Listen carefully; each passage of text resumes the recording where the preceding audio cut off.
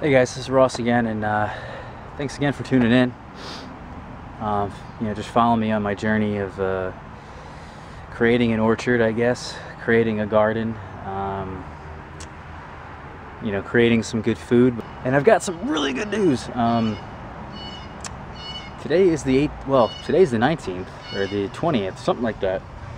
Tax season is over, at least for a while.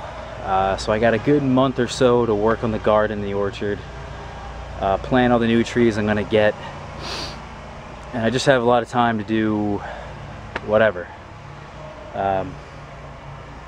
Lots of things are going on, and I have a huge list of stuff I need to do, and what I'm doing today is actually something that wasn't on the list. It seems like I have this huge list, but I keep like creating more shit for me to do.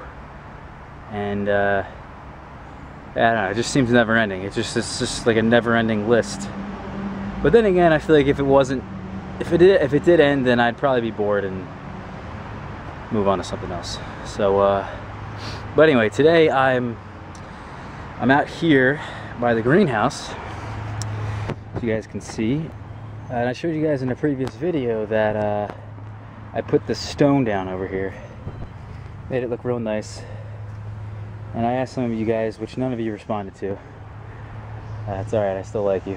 As to whether or not I should put these rocks all the way around the greenhouse, on each side and behind the greenhouse. And that is a lot of work. Just putting in this little patch right here. What is this? 6 feet wide by probably 2 feet.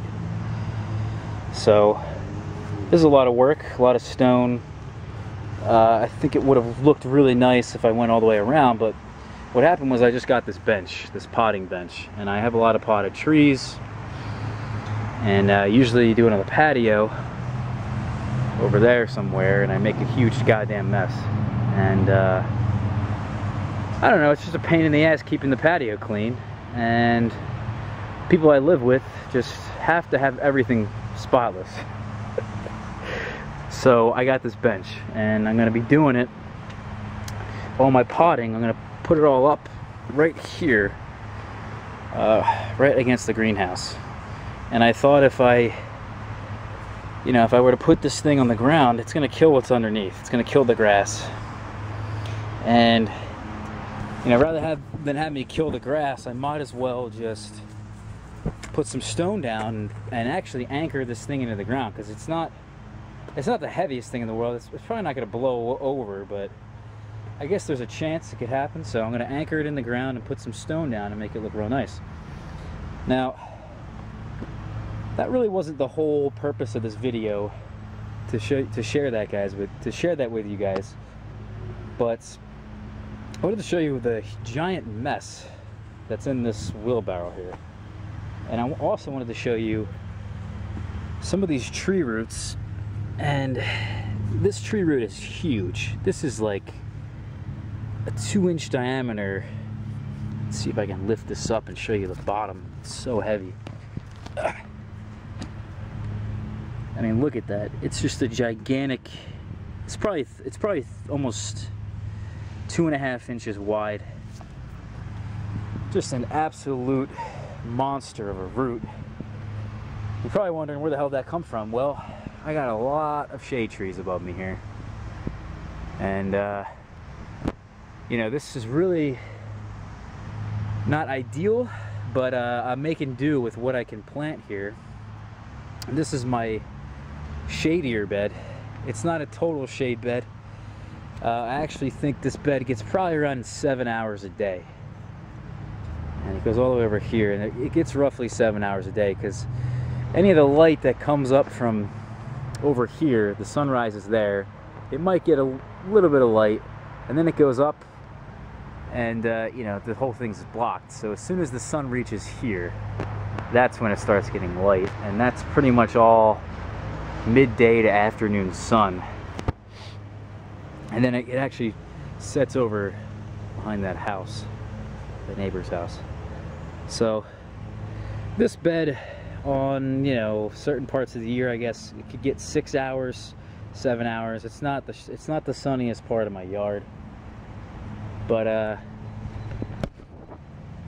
it's okay because I've planted things here that can deal with partial shade, such as persimmons, mulberries. This is my mulberry, by the way. This is my Acai mulberry, and I had to cut it all the way back down to the stump basically because I lost every bit of growth I had on this tree last year.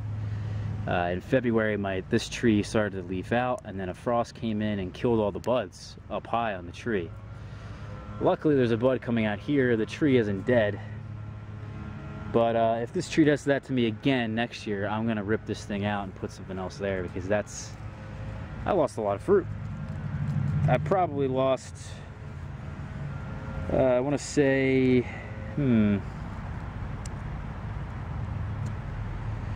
I probably lost at least 20 buds of growth on this tree. 20 buds of growth, maybe you probably get about 12 mulberries per bud, if you're lucky. I don't know. That's my guess. So 12 times 20, you do the math. I'm just an accountant. Anyway, right here, got my citrus trees out. You know, this video is turning into something much longer than what I wanted it to. Seems like that happens all the time, but really the purpose of this video is this root right here and these shade trees. These shade trees put out some massive roots, and what I've seen last year by digging up this raised bed here, I moved shit around 100 times to get things in the right place. There was a lot of research that needed to be done beforehand that wasn't exactly correct. So I ended up moving stuff around, and about halfway through the season, when I got down in here real deep, there was a ton of roots in there, and I couldn't figure out, it didn't seem to me like it was the tree's roots that I planted. It seemed like it was roots from something else. And that got me thinking, and I realized it's probably these shade trees. Well, I was right, because these freaking giant roots actually were sending tons of roots. I took so many roots out of this space here. They're just sending roots underneath the bed and getting all the nutrients in this bed from the lower half.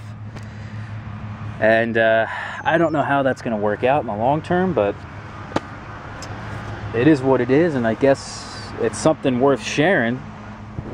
And yeah, that's kind of why I'm making this video, is to share that if you're going to put a raised bed near a shade tree, a giant tree, it's even going to compete with the bed. So yeah, just some food for thought, and I thought that little piece of information you guys would enjoy. So thanks for watching, and this was Ross. Have a good day, guys.